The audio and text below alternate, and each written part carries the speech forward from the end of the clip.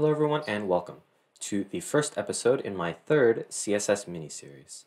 Now in this mini-series we will be covering animations in CSS and up until now most of our CSS has been fairly static and if you look at a lot of websites you have at least some subtle animation or some websites have crazy animations, but overall it's a general consensus that animation, at least applied in a good way, can add a lot to a website. So yeah, that's basically what we'll be covering in this mini-series. Now, as always, I'm going to start off this first episode by showing how to set up our development environment. I will leave chapters in the video, so if you want to skip that, go ahead and skip straight to the animations introduction section. So we're going to start off by going to Google and searching up VSCode, clicking on this download link, and of course clicking on the link that's applicable to your computer. And then you'll get this VSCode user setup, and then you want to go ahead and run that. And once you finish running VSCode setup, you will get a program that looks somewhat like this. It will look probably somewhat like this, minus this left little panel here. And you're going to go ahead and start off by hitting File, Open Folder, and then opening up the folder that is applicable that you want to kind of store your code in. It could be any folder, you could make a new one, or anything like that. And then once you're done with that, you want to go ahead and whoops, I literally just copied this. You want to go ahead and start installing your extensions. So click on these little three dots here, and then type in HTML CSS support, and then there will be, if I click on this, there's this green install button. It'll be on here too, but I already have this installed. So go ahead and click on the green install button for HTML CSS support. Then you can search up live server like this, and again there will be a green install button. And then finally, if you go and search up auto rename tag, it will, either one actually, because I'm looking, this one doesn't have as great ratings. I've never had a problem with this one, but yeah, auto rename tag in green install, or you can install this one. But yeah, once you have all that finished, we can go ahead and check off all of these. Oops.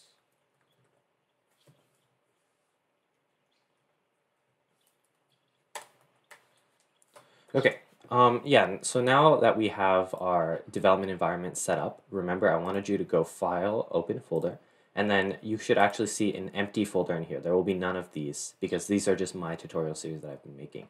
But if you want, again, you can click this new folder button and create another folder, and that's what will create one of these. And then once you're inside that folder, you can click on this button, this new file button, and then go ahead and name it index.html. And once you have that, you have a basic HTML website. Now again, for these series, I am assuming you have basic HTML and CSS knowledge, so I will be kind of speeding through this beginning of HTML. We're going to create an emit abbreviation.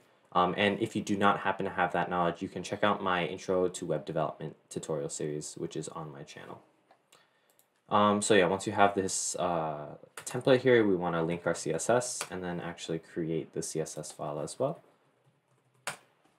And once we have that, let's go ahead and for our first introduction, we are going to create a simple text, an H1 that says hello world, of course. And we're going to hit our go live since we have our live server installed. And now that we have this hello world here, we are going to give it some styles. So let's just select the H1 in our CSS and give it a color of red. And yeah, color of red works as long as it's not too bright on the screen. And let's just give it a, let me think, let's give it a text decoration of none. So yeah, we've got a red hello world here, and let's use a pseudo selector. A good pseudo selector is click. So on hover. So hover is one. Let me look up some good CSS pseudo selectors. So these are called CSS pseudo classes, and they mean basically to select something when a kind of event occurs. So for example, this selector here is saying these styles will be applied on our H1 when our mouse hovers over them.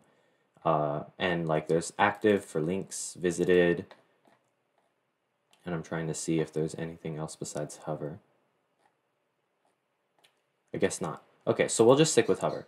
So basically, when our H1 is hovered over, we can change the color to blue, and we can change the text decoration to underline, for example. And look what happens. If I hover over this thing, it changes instantly. Now, the first kind of introduction to CSS animation is using a property called transition. Now, when we use the transition property, it generally takes two things. It takes a, and do not use these single quotes, I'm just using them for demonstration. It takes a property to transition and a time/duration. So for duration. So for example, we could take a property called color, because remember we are setting the color here and here, and we could transition the property color over, or the color property over 1s, which is 1 second. And if I save this, notice when I hover over, the underline will be applied immediately, but the color takes a second to transition, which normally a standard value is 0.5 or 0.3.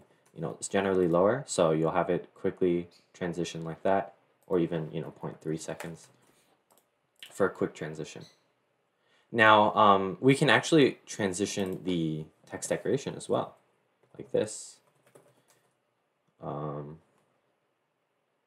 wait, I think I might have to surround this in quotes like that.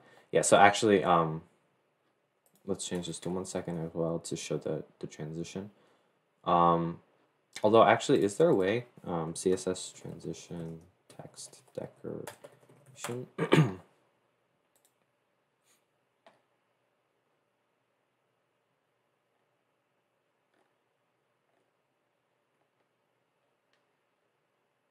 Okay, so yeah, I guess never mind. A text decoration underline can't be transitioned, I realize, because it doesn't make sense in CSS. Let's just go ahead and change our font size. So font size is 20 pixels, and let's make the font size 10 pixels here. So, or let's triple everything, 40 pixels, and then let's make it like 80 pixels. Right, so now when we hover over, notice that the size of the hello world gets really big. So instead, we could actually transition the font dash size. Oops. And when we do that now, the font size gets bigger over the course of a second. And of course, we could change the spec to 0.3. And if we actually want to transition both, we can either put a comma between them, like that, which will, or my bad, we could say font size 0.3, and we could put color 0.3, and that will transition both. But we could also just do something called all 0.3, and that will transition all properties, so color and size. So yeah, that was just our basic introduction to CSS animation. If you want to see this series as it kind of comes along, there are quite a few topics in this subdomain of CSS. I will be uploading daily into the playlist, which is linked in the description. If you enjoyed the video, please consider giving it a thumbs up, subscribe, and hit the bell icon for notifications whenever I post new videos. Thank you for watching, and I'll see you in the next one.